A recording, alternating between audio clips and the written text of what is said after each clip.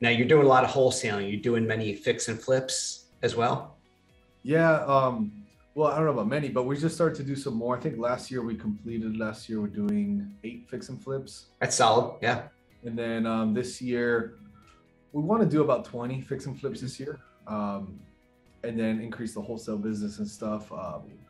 We just saw that the margins are so great right now. If you buy a good fix and flip deal in a decent Yeah. area, like people are overpaying and the margins are nice. So it's just a perfect vertically integrated business to wholesale.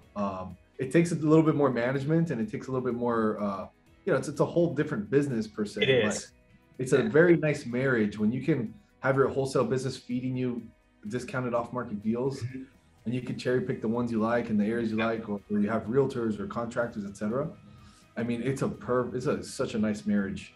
It is. It is. You want to be able to do that and pick and choose which ones you want to say buy and hold as a rental or to fix and flip. It's a different animal. One of the things that we run into over the last year and a half, probably 2 years going on close to, and that probably more a year and a half, supply chain issues, which I'm sure you know of too, which delay the rehabs. So what we've done as much as we can possibly do, especially in these different markets where we're in, we try to get everything that's in stock at Home Depot or Lowe's. So we're going to do like a nice base grade stuff, nothing high end.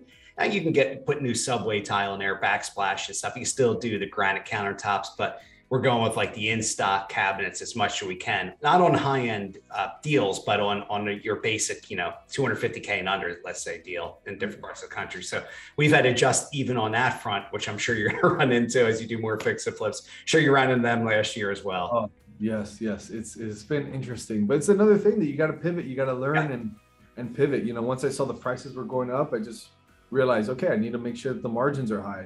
I need to adjust my repair numbers, or let me have a couple training sessions in the month to share with our team what I'm learning about rehab and the numbers. So, hey, when you guys are analyzing these deals and coming up with your offer prices, hey, instead of putting 25K repairs for that house, now it's 37. It is what it is.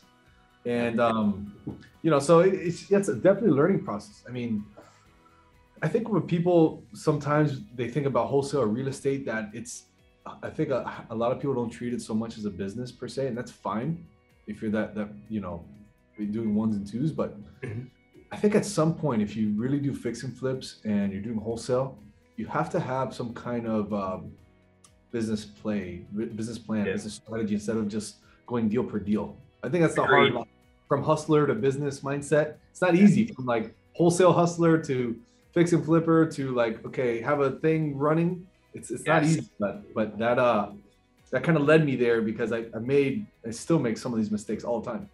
Yeah. And in business, you're always going to make mistakes no matter what. You're going to learn from them and get better with it, but there'll always be different mistakes we end up making over time. There's still properties I end up losing money on occasion because I didn't see foundation issues or something come up here.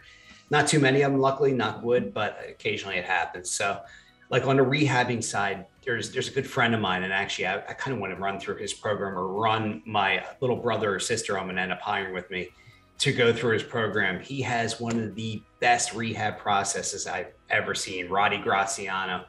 And just a system for everything, systematizes everything. So, like you said, turning it into a business and making it so you could literally hand it off to anybody, say, here, run it. And everything's based off this app. He has an app, plus he also has a regular spreadsheet on a computer you can use.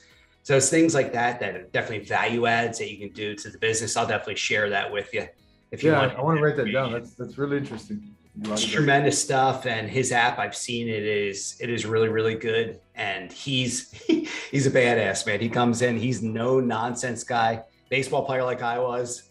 You're a baseball player too, which is great. So he's just got that, competitive drive in him, but man, he is passionate about rehabs, and he's building some different stuff with other people I know now from our mastermind, some programs and stuff. So I'll definitely put you in contact with him.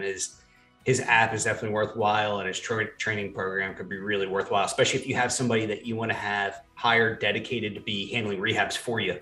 Yeah, that's like one of my yearly goals for this year is build that system and build a leader to be able to run the projects. Currently, it's me and my assistant, and it's not the cleanest. I know it becomes crazy, right? And then you're constantly chasing the day. So we're in the exact same process. You are here, and we do a lot out of state. So I've hired a couple who are partnering with us on a couple deals. We're testing them out and see how things go. So far, really, really good with what we've done here. So the more we do the more that are successful like this, the more I'm going to have them do and bring them on the operations side and just have them run things. They're really good at getting the details done and at contacting the agents, contacting the contractors and stuff. And that's what I need, because that's a time suck, as you know. Turning your utilities on, I can't stand. It's one of my least favorite things to do in this business. Sometimes you could be hours turning utilities on. It just drives me nuts. And then remembering to turn them off again, right?